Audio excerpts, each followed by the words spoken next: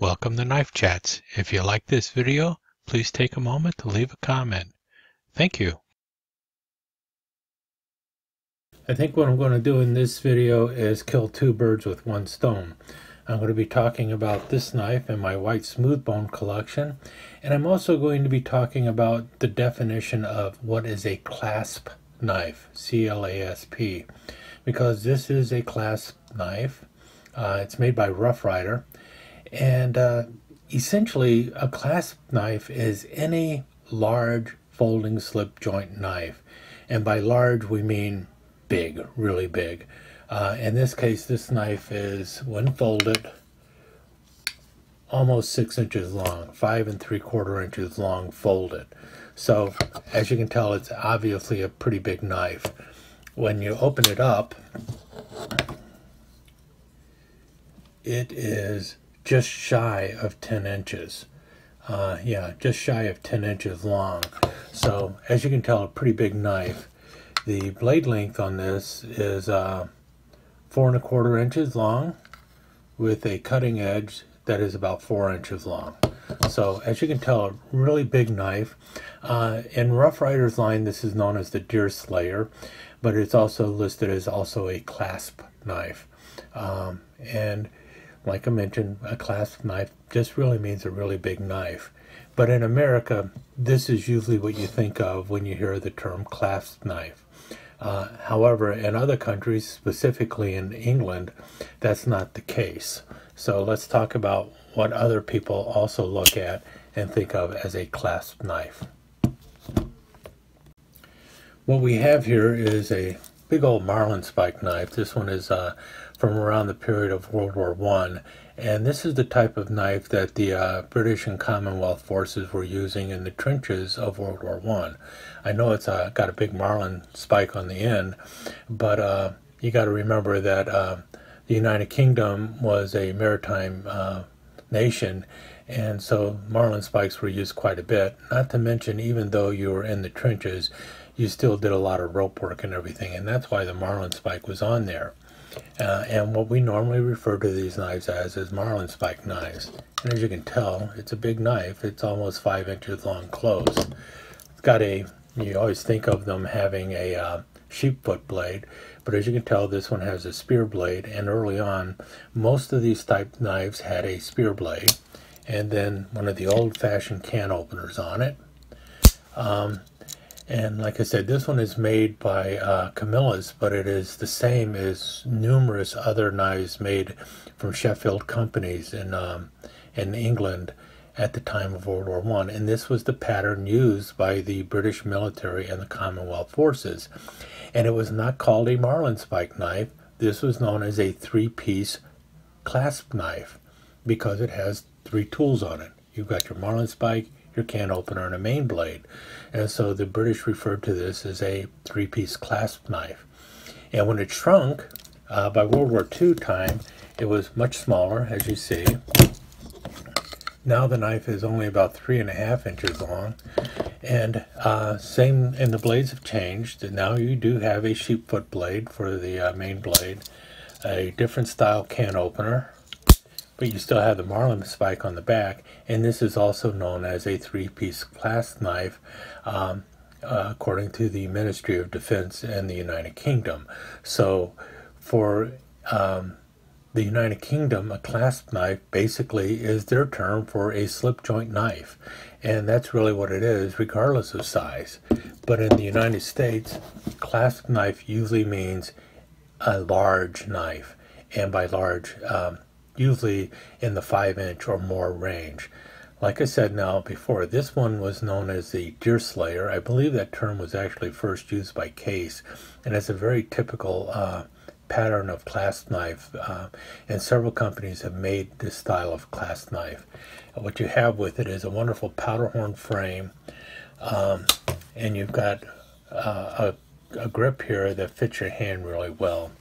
And so this knife is obviously used for outdoor work, basically a big folding camp knife.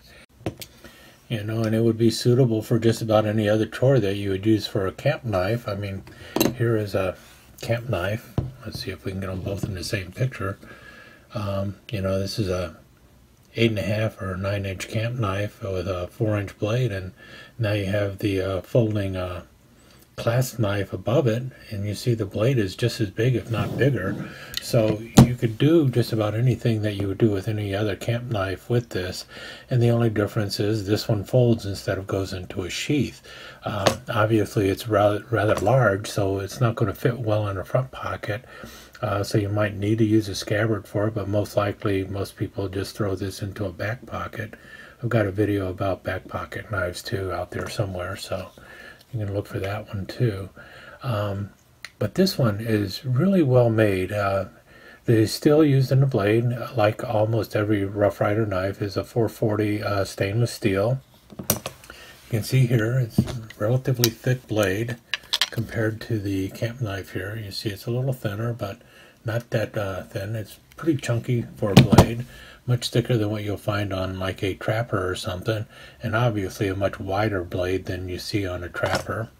And the handle is big and comfortable for the hand. You see here you've got your brass liners, your stainless steel back spring. The handle is held on by 4 pins, and also the main pin that goes through for the back spring. And as it's a powder horn frame, you've got the pointy end down here with the ring nickel silver bolsters. So really just a great knife, and as you can tell from all the fingerprints on there, it is mirror polished, so it's a nice shiny blade when you clean it up right. And I'm going to have to get all those fingerprints off before I put it back in the drawer, otherwise I could definitely screw up the patina on that mirror polished blade. You notice here the old tested RR Sharp sign from Rough Rider. So this is a very early one of their knives, and you see the Rough Rider Tang stamp there is also the script version, which was also very early. Just listen to the snap on this thing. Talk about a guillotine when it's closing. Man, it could take off a finger closing.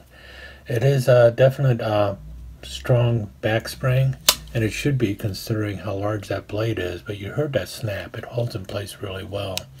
You got to really put some pressure on it to close. It does not have a half stop because it's one of their older knives, but still it's pretty well controlled. Good snap on it. You've got the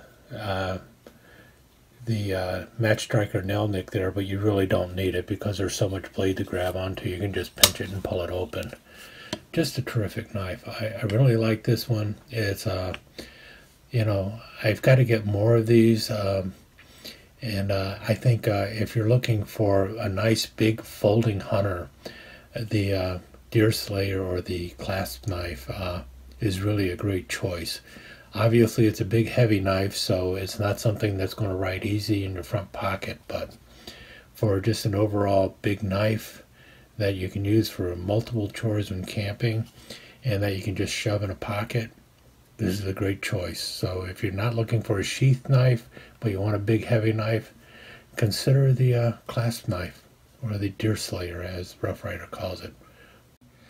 Stick around for the slideshow. That'll give the specifications on this knife and also a comparison of it compared to a standard camp knife and a trapper. We'll start with a size comparison of the Deer Slayer compared to an 8.5-inch fixed blade hunter. And you can see here, even when it's closed, it's quite large. So many people would consider putting this into a like a belt sheath or dropping it into their back pocket so that for easier carry. Obviously the fixed blade would be carried in a sheath. And here we see it with the knife opened, and it is substantially larger than the 8.5-inch camp knife. And you have a little bit more cutting edge with the Deer Slayer compared to one of the smaller camp knives out there. Camp knives tend to run anywhere between 8.5 to about 10 inches long, so you could obviously get a couple camp knives out there with a 5 or 6 inch blade also, but I was just using this one for a comparative size. Now obviously a fixed blade is going to be a little more robust out in the woods than a folding knife, especially when that fixed blade has a full tang. So there's major advantages of having a fixed blade. However, in some situations, you may not be allowed to carry a fixed blade knife, so a folder would be a better choice. And then there's also the possibility that you would be using something like this deer slayer as a backup to your fixed blade. So it's still a secondary knife in that kind of role. One of the things I really do like about the deer slayer over the smaller camp knives, like this 8.5 inch variety, is the size of the handle that you get in it, because you've got a full 5.5 inch handle on there, which gives you a lot more handle to grip, and it just feels better in many ways, as opposed to a handle that's about 4.25 inches long. So, and I don't have an extremely large hand, so I can picture people with a larger hand preferring a knife with a much larger grip than 4 1/8 or 4.5 inches long. And that's where something like the Deer Slayer's 5.5 inch handle with a 4 inch blade comes in handy. And here we see a size comparison of the Deer Slayer compared to a 4 1/8 inch standard trapper. And as you can tell, this Deer Slayer is just enormous compared to that trapper. The blade is so much larger and everything else. You're talking about a 4 1/8 inch handle with a 3.5 inch blade compared to a 5.5 inch handle with a 4.25 inch blade.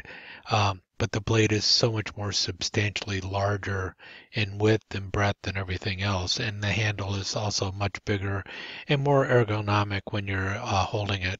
But with that said, you can also see where the trapper might come in more handy on many other chores that would be done when you're out there hiking or camping or something. So I would not consider the Deer Slayer one of those knives that you would have for all your chores out when you're camping or hiking. It's definitely more of that knife that you would use for special chores when you're out there. For a pocket knife, you'd be better off with like a Trapper or a Stockman or some other smaller pocket-friendly knife, or like a Swiss Army knife or a Scout knife or something like that. And using the Deer Slayer in place of a fixed blade, or if you're allowed to carry a fixed blade, then maybe this would also be a third knife that you would carry along with your fixed blade and your smaller folding pocket knife. And so just to wrap things up, it's the Rough Rider RR142 Deer Slayer, a type of clasp knife. It is currently out of production, but it does look like Smoky Mountain Knife Works will bring it back one of these days. It currently is priced at $14.95. As I mentioned, the knife is about 5.5 inches long, maybe a little bit more, with a 4.25 inch blade, and it's just shy of about 10 inches long when you open it all the way up. The blade steel is 448 stainless steel. You've got a stainless steel back spring, and then you have that 5.5 inch powder horn frame with nickel silver bolsters, white smooth bone handles, held on by brass pins, and you also have brass liners on the knife. The blade has a match striker pull, but you really don't need it because a substantial amount of the blade is available, so it's easy to pinch it and pull it open. And I would say that it has that kind of backspring that some people would call a nail breaker, but simply because of the size of the knife, it's really not that difficult to open or close. And in case you missed the message inside the video, Case actually listed this knife as the Bulldog, not the Deer Slayer. So I believe it was Schrade who came out with the name Deer Slayer, and now Rough Rider is using the term Deer Slayer. Plus a couple other companies also call this knife a Deer Slayer. In any case, hope you enjoyed the video. And if you're a person who uses a large folding knife while camping or hunting, I'd love to hear about what that knife is. And if it's something like a Deer Slayer, I'd love to hear your thoughts on it. Um, and as this video is also about the clasp knife in general, if there's some other knife out there that you own that is often referred to as a clasp knife, I'd love to hear about it also. Thanks again for being here for me, and I appreciate any comments or thoughts. And I'm always looking for other opinions on my videos, so please take a look around my channel and feel free to comment on any of the videos and share them with your friends too. Thanks a lot. Thank you so much for joining us. I hope you enjoyed this episode of Knife Chats, and if you did, please like and share it with your friends. Comments are always welcome. Don't forget to subscribe and ring that notification bell so you'll know when the next episode of Knife Chats is up online. Thanks again. Hope to see you soon.